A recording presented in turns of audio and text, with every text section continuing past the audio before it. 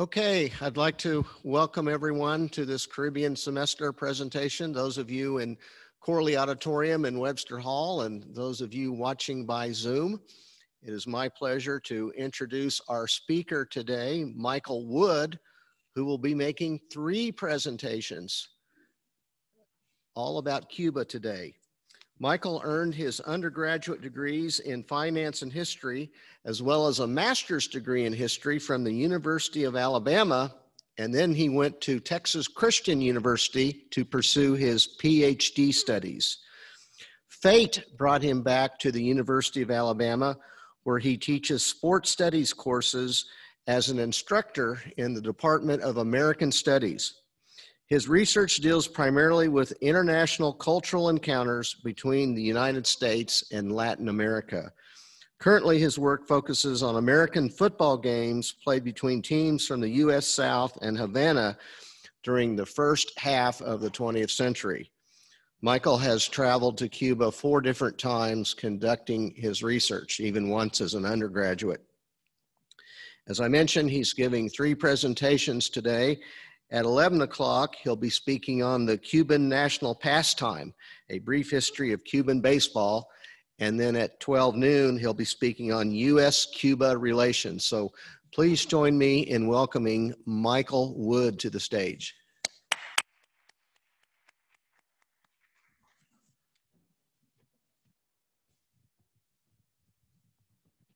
All right, thank you. Thank you, Chad. I want to also thank Brian for all his help with the arrangements. And it's an honor and a privilege to be able to come and speak with you today. Again, if you come to all 3, you're probably going to be sick of me by the end of the day. And you might hear some things repeated a couple of times because I try to put things into context. And by putting it into context, we have to put it into U.S.-Cuban relations context. So there's going to be bits that are going to reoccur overall today. All right, so I want to thank everybody who's in attendance today in person, and I can't see anybody on Zoom, but I assume there are people on Zoom tuning into this. And all right, let's just get into this. All right, so the title of this lecture is Beyond Baseball, Cuban Sports and International Competitions. When we think of Cuba, and in the second lecture I'm going to focus on baseball, and specifically, probably the first sport that comes to your mind will be baseball. Their dominance at baseball, Cuban players coming to the United States, playing in the major leagues. And this lecture, or this talk, is not really a lecture. I have a couple of examples here that I want to bring up that I want to expand beyond baseball, go beyond baseball and show some of sports that people in Cuba played, especially during the first half of the 20th century and then after the revolution, how things change after the revolution. And in particular, look at it in terms of national identity, of how international competitions play a role in forming national identity. All right, so let's jump into what I have prepared. All right, this may seem like out of left field, but the Tokyo Olympics were scheduled for this year. Clearly, they were postponed because of the COVID epidemic. They're postponed to next year. We'll see how things turn out next year. But I bring up the Olympics because the Olympic Games are probably our most recognizable, most familiar international competition, international athletic competition that really comes to mind that we're familiar with. And the Olympic Games, they're a great example of international sporting event, but they're also a good entry point into studying national identity. All right, so I want to put some of this into the context of sports and international relations. Even though the revival of the Olympic Games were built on the myth that the games themselves and sports were apolitical. They're not. Sports are inherently political. At the basic level, the study of sports is the study of people using their bodies, people working in cooperation, people competing against one another and themselves at times. And we also get to see human excellence through sports, athletic achievement, also realizing dreams and those sorts of kind of broader events. But through sports, we can also see how people view themselves, how they see their opponents, how we can observe power dynamics, how we can observe issues of inclusion and exclusion, who plays, who gets to play, who doesn't get to play, who supports these sports, who supports the encounters, and why. And in a lot of the stuff that I do with the study of sports, cultural history, cultural studies, I look at sports and use frameworks, analytical frameworks like looking at it through race, class, and gender, and broadening it out to international relations in this context.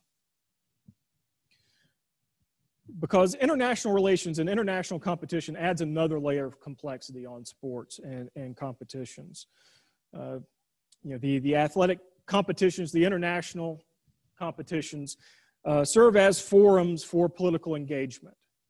And also, and I'm going to really focus in on this, serve as points where national consciousness form, national consciousness and acceptance, those national identity formation. International power dynamics become apparent, and when we look at the United States and Cuba, that's obvious. When we examine international competitions between the U.S. and Cuba, and again, we'll get into that context as we go along. International competitions can form, like I mentioned before, collective national identity. I borrow some from the work of Benedict Anderson's Imagined Communities. This idea of nation building through imagined communities, individuals from different segments of populations, and oftentimes conflicting segments of populations, finding common cause and forging common bonds through these shared experiences of identifying themselves with a team. Everyone identified themselves with a team. That team represents the nation. So you start to have everyone identify themselves with that nation. And sports play a role in that. It's not only sports, but sports play a good major role. Well, a significant role in that. All right, so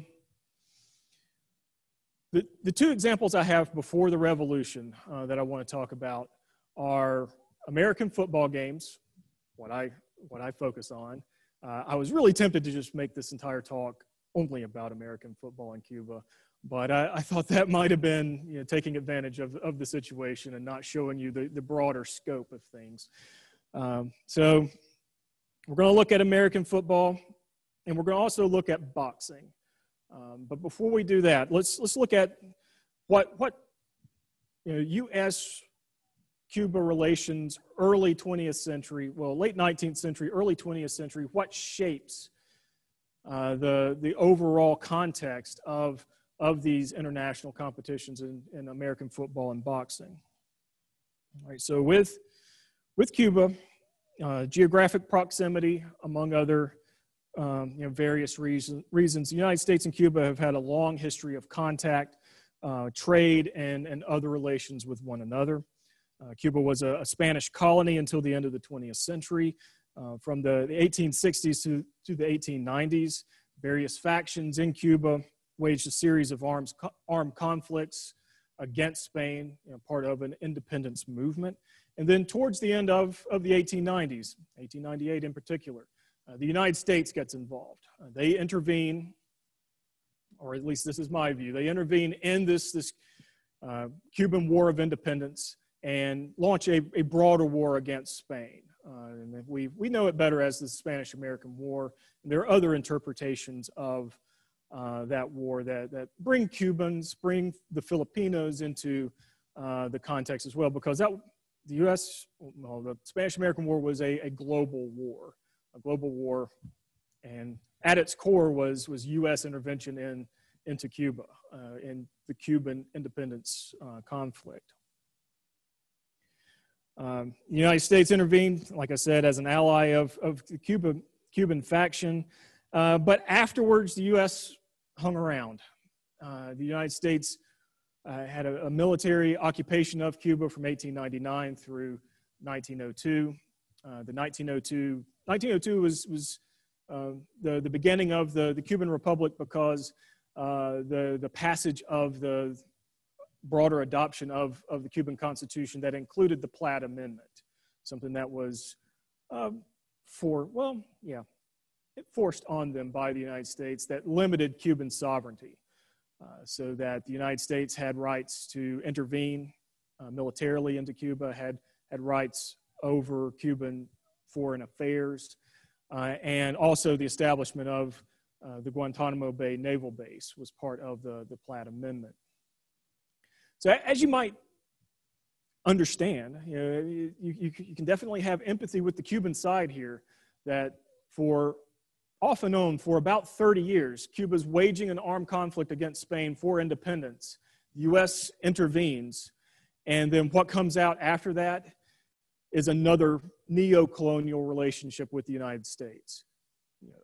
There's Cuban limited sovereignty, and that forms the basis of political fractures in Cuba internally, and also shapes the U.S.-Cuban relationship, of one of the U.S. in a dominant position, Cuba in the lesser position of a more colonial relationship, even though there was no formal annexation.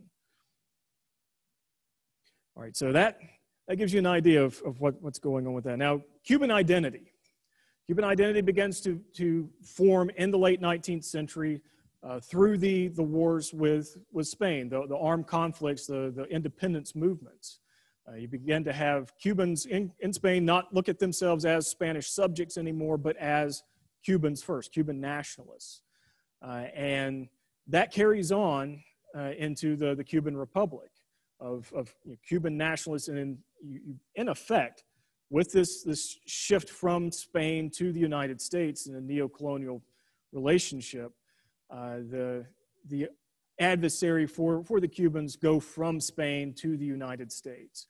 So international competitions, athletic competitions between Cuba, people from Cuba, and the United States have those layers of meaning laid on them, especially after independence, after 1902. All right, so hopefully that provides a base for us to start looking at examples. The first example I want to look at is from football, from the main part of my research. The example I chose was a game between Club Atlético de Cuba, the Cuban Athletic Club, versus Tulane University. This game took place on January 1st, 1910. This wasn't the first football game played between a U.S. and Cuban team, but this is the first game that the Cuban team won. The Cuban team, the CAC, wins this game 11-0, and by all accounts, both U.S. newspaper accounts, even the Tulane student newspaper accounts of this game, the Cubans outplayed Tulane. So we began to have, especially the coverage after this game, began to layer importance on this victory. That the CAC's victory against Tulane was not just the club's victory against their opponent, but Cuba's victory against the United States. In effect, a Cuban team playing an American sport and beating Americans at their own game. That was part of it.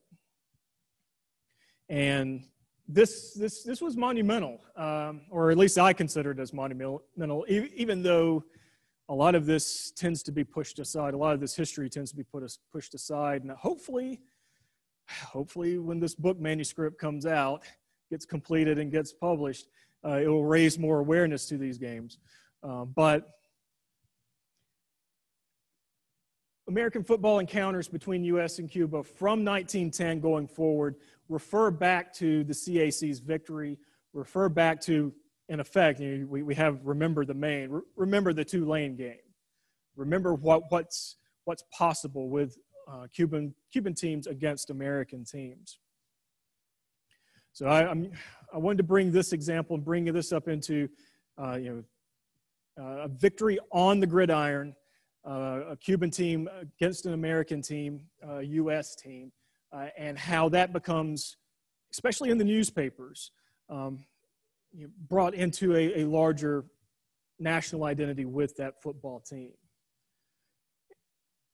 So this is one of, by my last count, about 69 American football games played between U.S. and Cuban teams from 1899 through 1959.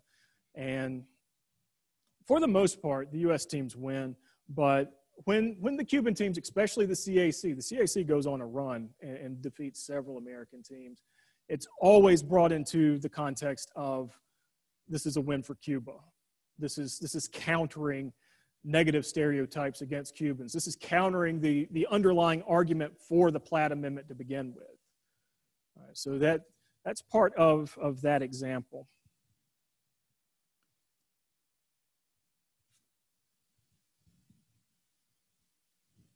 The next example I want to bring up is from the 1920s going into the 1930s. The boxer you see here is Kid Chocolate.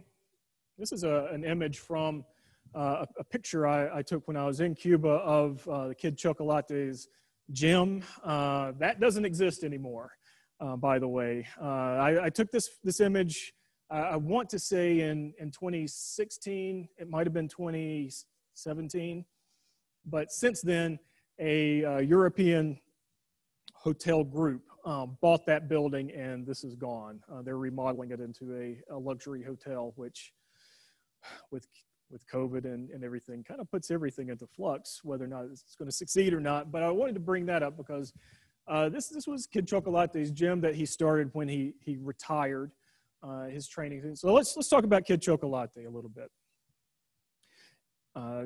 Kid Chocolate was, his name was Elhelio Sardinias Montalvo.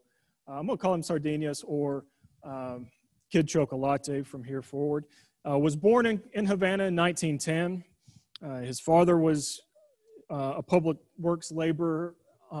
His mother was a washerwoman. He was basically, he's a black Cuban coming from working class, working poor neighborhood in Havana. His father dies when he's 5 years old.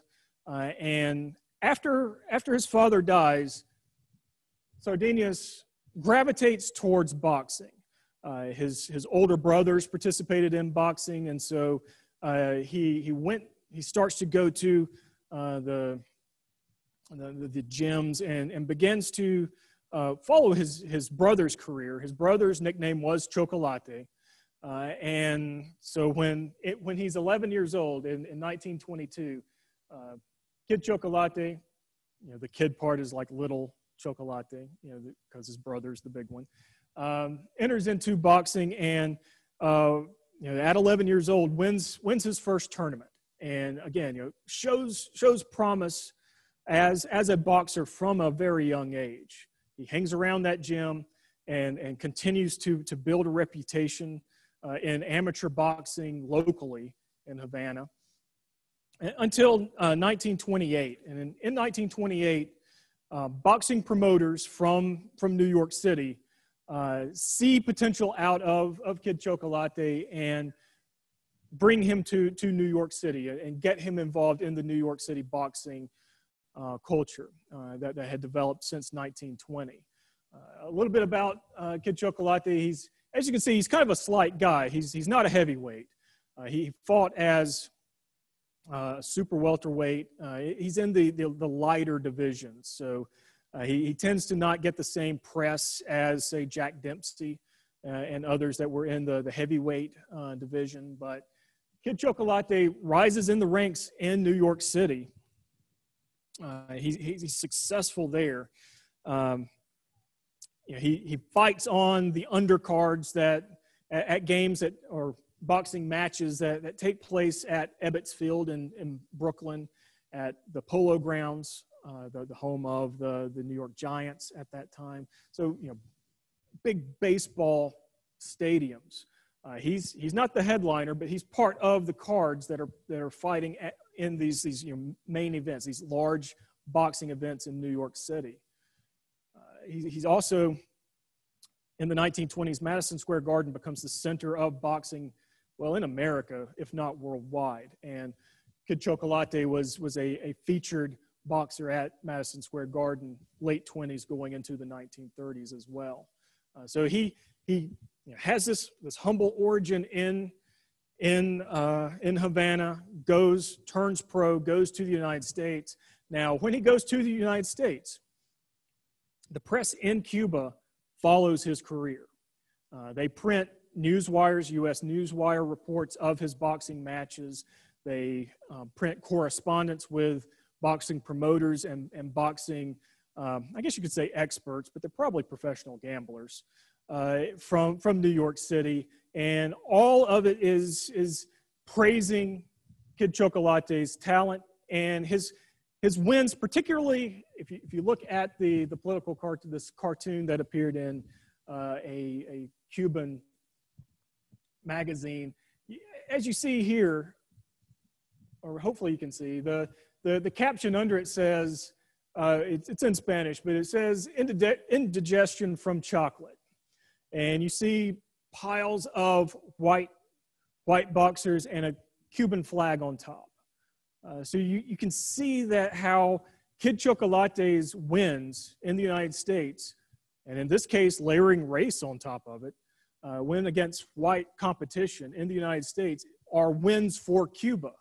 And again, layering race onto it, win for the idea of racial equality, racial opportunity in Cuba. He becomes kind of a symbol of that in the late 20s going into the 1930s. He becomes a national hero during this time. In August 1929, Kid Chocolate defeats Al Singer at the Polo Grounds. When he goes home, he gets mobbed. He arrives in Havana Harbor by seaplane. It's a pretty dramatic entrance. And there were thousands of people there to greet him. So many people that on one pier collapsed, causing injuries. The police basically just couldn't control the crowd that was mobbing, that was wanting to see this national hero, someone who is achieving, winning boxing matches in the United States against U.S. competition. After that, he goes and gets an official greeting from the mayor of Havana, an official reception. And in 1929, the president of Cuba at the time, Geraldo Machado, even called him the most popular Cuban alive at that time. And we'll talk more about Machado a little bit later. That's saying something if Machado raises somebody in higher esteem than himself. So kind of gives you an idea. He's a national celebrity in 1929, becomes a symbol of Cuban opportunity, of the potential of Cubans, and in this case, the potential of Black Cubans. In 1931, Kid Chocolate wins the first first boxing championship. Of course, he's not a heavyweight, but the first boxing championship, you can see in the second cartoon there, illustration. Kid Chocolate is the first Cuban to hold a world boxing championship. In July 1931, he beats Benny Bass in 7 rounds to win the World Junior Lightweight Championship. A year later, he wins the super welterweight championship. So he holds 2 titles in 1931 and 1932. And again, that even, this is reaching the pinnacle. A Cuban is the best in the world at boxing at that level. And he's, again, tied, his success is shared by the broader Cuban population. After 1933, he loses these titles. He's an active professional boxer, so he's fighting a lot. He loses the titles, and things began to sour. Basically, the boxing press says that he's over the hill, and you see a little bit of a decline. He retires in 1938. Again, goes back to Cuba and opens up a boxing training gym, and from 38 through 1959, basically, ekes out a living as a boxing trainer. There's a lot of things that are going on in Cuba at that time that make things complicated for everybody.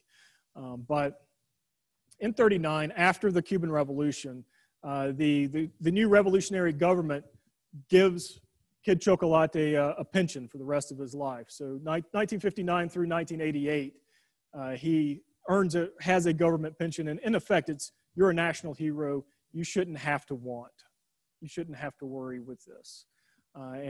So you see the transition from pre-revolution to revolution, and then Kid Chocolate's fame and his identification with Cuban national identity remains. It weathers the change in government system. So I mentioned Machado. And I'm not going to go too much into this because I'm paying attention to the time, and I want to leave some time open for questions. But all right, so in short, Machado becomes increasingly autocratic, increasingly anti-democratic. There's a revolution, a revolt that takes place late 30s or early 30s into 1933. 33 is the year of the Sergeant's Revolt. Fulgencio Batista rises to power. He's not officially president or anything, but he's the head of the military, and the military controlled Cuba from mid-30s into 1940. There's a bit of an interim, 40 to 52. Batista comes back in 52 and establishes a dictatorship, and that's the impetus of the motivation behind the Cuban Revolution, to overthrow Batista's anti-democratic dictatorship and to, in effect, restore democracy in Cuba. All right, so I bring all that up because in 1959, Cuban Revolution successful, overthrow. There's a couple of years that are kind of in flux. There's not a situation where the Cuban, Fidel Castro and his group wins the Cuban Revolution and automatically it goes socialist. It takes a little time. There's 59 and 60. Cuba's in flux. They're passing reforms, but the reforms become increasingly nationalistic and increasingly socialist. And again, it's a complicated situation that we'll go into later.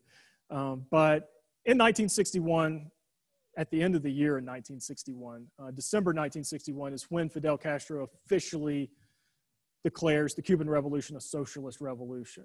And it's in that year that Cuban sports are reorganized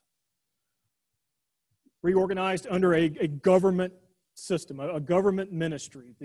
I'm just going to call it INDER, but it's the Instituto Nacional de Deportes, Educación Física y Recreación. So it's the National Institute of Sports, Physical Education, and Recreation. Top-down government control of all sports in Cuba, reorganization of sports. And with this, it's on the model that the Soviet Union used. It's on the model that Eastern European countries, the Eastern Bloc countries used. In 1961, Fidel Castro sent some government ministers to East Germany to learn their system and bring it back. So beginning with the reorganization under INDER, there's an expansion of sports academies, and pretty much all of organized sports. Now, there's kind of a broader physical education that's geared towards just the physical health of the country, democratizing sport, but also feeding into military preparedness, especially after the Bay of Pigs. That everybody needs to be fit because it looks like the United States is going to invade at any point. That's the perception in 61, late 1961. So that becomes part of this reorganization of Cuban sports. And I bring all this up, this reorganization, because after 61, Cuban sports become oriented towards international competitions specifically. Sports are used as a tool of foreign policy in the same way that the United States used sports as a tool of foreign policy in the 50s and 60s in the broader Cold War context, the same way that the Soviet Union used sports as a political tool. And Cuba is entering into this, and they're modeling it on the Soviet model. They're using that, and they're getting a lot of help with that with the Soviet program and Eastern Bloc, state-sponsored, state-organized. And again, there were some sports academies before the Cuban Revolution, particularly boxing and not really academies. It was just kind of like training. Boxing and baseball, there were some of boxing and baseball type academies. But after 61, there are academies dedicated to specific Olympic sports like weightlifting, track and field, and volleyball, and those sorts of training academies, because it was a means for getting the best Cuban athletes on the national team, because national team wins for Cuba, and in this case wins for the revolution. And I'm going to end here with this slide, because they have success in this. To use a boxing term, they punch above their weight class, beginning 60s, 70s, all the way through the 1990s. The gentleman here, again, I'm trying to keep boxing in this. Again, I don't know if it's guilt of me studying football and not wanting to lean heavily with football, but boxing's important with this. This gentleman wins the heavyweight championship of the heavyweight gold medal in the 72 Olympics, the 76 Olympics, and the 1980 Olympics. A heavyweight boxer from Cuba wins 3 consecutive gold medals. And they have success in boxing. They have success in track and field. And there's other success like volleyball, water polo, some swimming and diving a little bit, and baseball. And from the 1960s, well, late 60s going into all the way through the 1990s, Cuba wins disproportionate amount of medals, place in the Olympics and in the Pan American Games and the Central and Caribbean Games. They rival the success of the United States in the Pan American Games and become a dominant force in the Central American and Caribbean Games, because, again, they're reorienting sports as a political tool, as a tool of foreign policy. Wins, gold medals, silver medals, bronze medals, placing are wins for the revolution. And I'll say one more thing before I turn it over to questions. 1990, well, 89, 90, 91, the fall of the Soviet Union, the end of communism in Europe, ushers in a period in Cuba called the Special Period, because after 61, Cuba had a very close relationship with the Soviet Union and the Eastern Bloc. They were the major trading partner. They were the major partner for Cuban goods. And overall, there's an economic collapse in Cuba, especially food. In the 1990s, the Special Period was a period of food shortages, of fuel shortages. And that translates to sports as well. There's a de-emphasis on sports. Well, I mean, they're still emphasizing sports in international competition, but they don't have the resources to pour into it that they did from the 1960s through the 1990s. So there's a retreat that you see from the 90s to the present of Cuban success in international competitions, and it's reflective of what happened globally with the fall of the Soviet Union. And I'll leave it there because I'm going to talk about other stuff throughout the next two talks. So I'll open it up to questions. Does anybody have any questions? And I have a microphone that I can bring around if you have a question. So whenever you say that they were considered wins, the wins for sports were considered wins for the revolution, what do you mean by that? Was it just a steam build, or? It was validation that their system works, that their system's the better system. And Cuba enters into, after 61 really, enters into a period where they began to export the revolution, export it and support leftist movements and armed conflicts in Latin America and in basically third world countries, Latin America and in Africa. And so when I say sports are being used as a tool for this, it's think of it this way, that when Cuba approaches saying, okay, this is the better system, look at what we can do with sports. Look at how we're dominating the Olympic Games, or for a country our size, we're outperforming it because of this system. And again, there's a lot of other layers to the revolution. They're realizing some of this is reality and some of it is kind of the myth built around the revolution. The revolution was seen as the full realization of Cuba Libre, of this racial utopia, of ending social classes and any kind of class privilege. Everybody is equal nationwide, and if you go through this system, the system has success.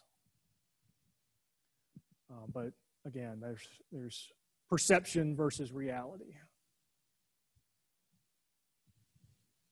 Yes, ma'am. So when they won in 1910, you talked about how that affected the Cubans and how they took it as a nation win. How did that affect the United States since we're so tied into football? Okay. Okay, that's a complicated question. I'll do my best. At this time, college football, American football generally, was mostly local interest. So it drew a lot of interest in New Orleans. It drew a lot of interest in Louisiana. It drew a lot of interest from LSU because LSU's football team went to Cuba in 1907 and won 56-0. So it was like, okay, we can do this, but Tulane, our rival, you can't do it. Those sorts of things played out. But overall, it wasn't really seen as a U.S. loss. It was just Tulane team went and lost. And to their credit, the Tulane student newspaper basically said, they were better. The Cuban team was better. Now, as in some of the other CAC wins against U.S. teams, you see a lot of familiar excuses like the refs cheated. That's where you're playing in Cuba. It's not going to be on the up and up. That sort of thing. And other than the kind of common blame the officials thing, there's another layer of this as, okay, Cuba's corrupt. You can't expect a fair shake there, no matter what. So there's that sort of layer on top of things later on. But this in 1910, it was more localized from the U.S. perspective.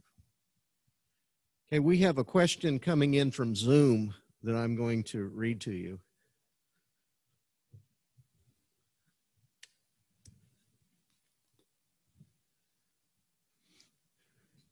here's the question. So does it mean up to date, the Cuban sport is still under government control? So currently, are Cuban sports still under governmental control?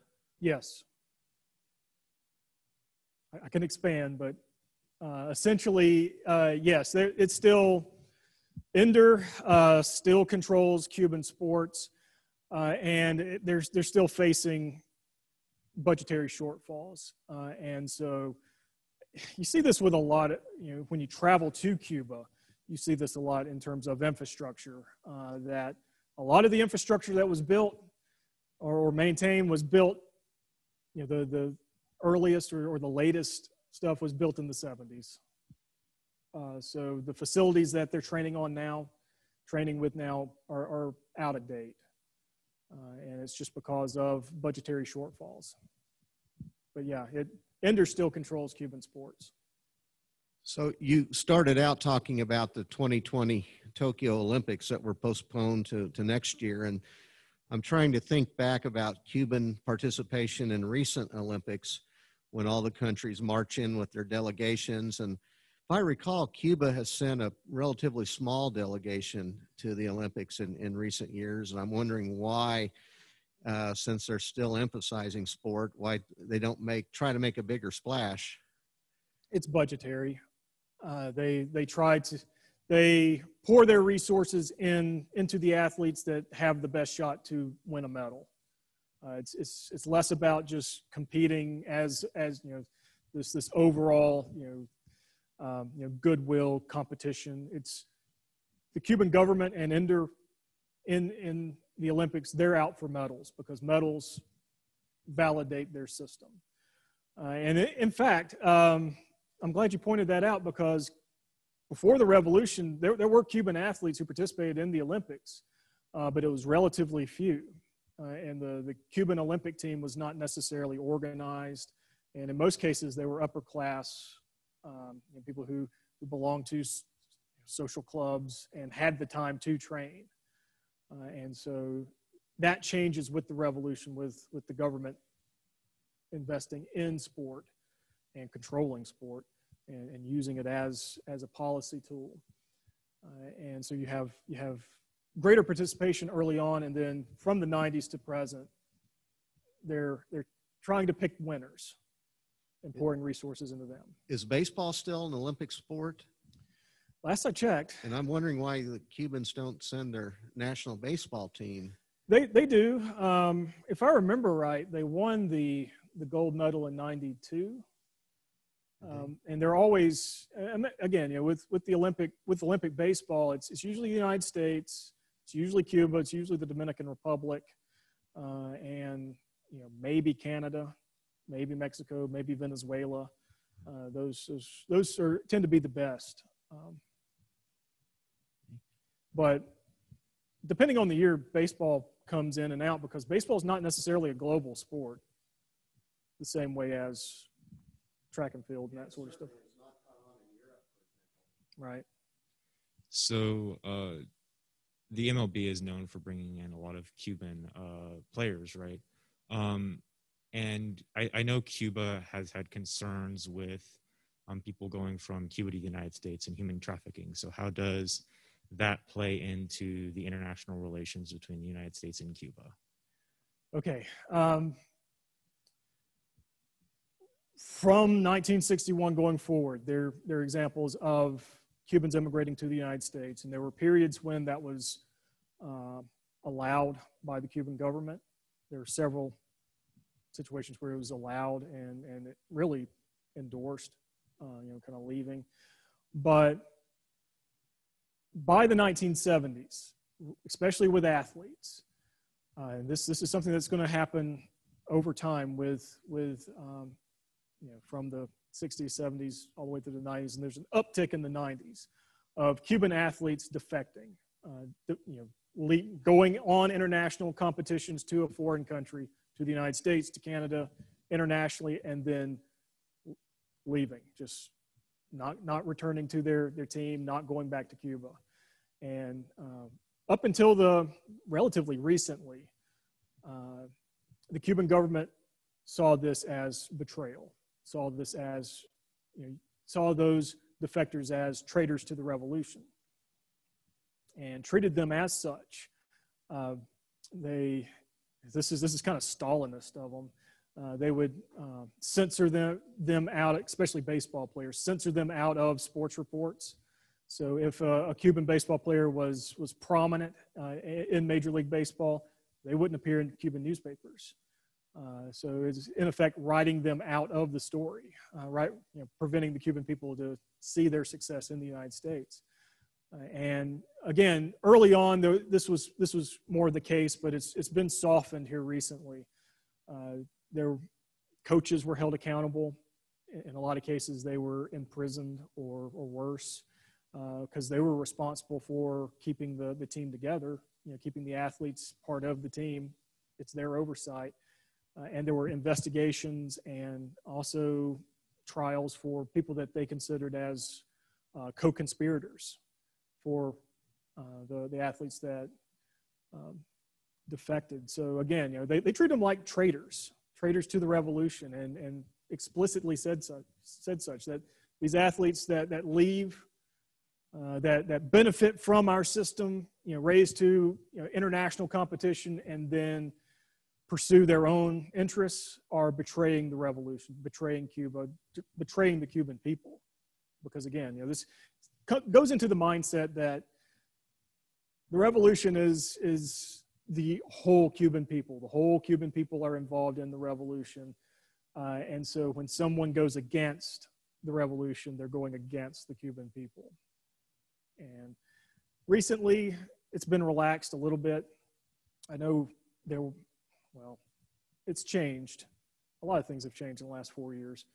But there were some relaxation and going towards agreements for, especially Major League Baseball, of Cuban players going to Major League Baseball and still having a formal relationship with Cuba.